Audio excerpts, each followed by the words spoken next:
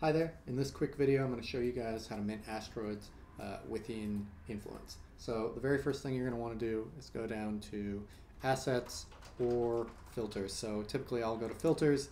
It'll open up here on the right-hand side where it says Asteroid Filters. And for the testnet, because you really want to test it out, maybe mint more than just a few asteroids, I'm typically going to go ahead and put here 1500. So between 1000 and 1500, that means you're going to get small asteroids here. These have smaller radiuses and you'll be able to mint more of them because they are technically cheaper. So I went ahead, I just moused over one, I clicked it, it'll pop up here, GL59176.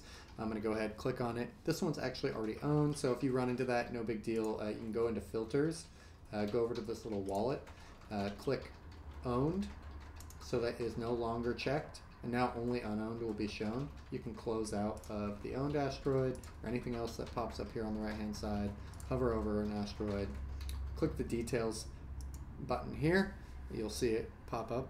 You'll see the purchase button on the right or on the left, and you'll go ahead and click that and it'll pop open Argent X. If you're not already logged into Argent X, you will need to log in here. Approve that transaction. You are now in the process of purchasing that asteroid. Simple, quick, easy, and once it's started, you'll see a little indicator that is going through. You're going to have to probably wait, maybe a minute or two. This is testnet, so things can be a little slow depending on how busy the network is. So give it some time, and once that's completed, it'll show that you are the owner, and there you go. That's how to purchase asteroids in Influence. Thank you. Hope that helped.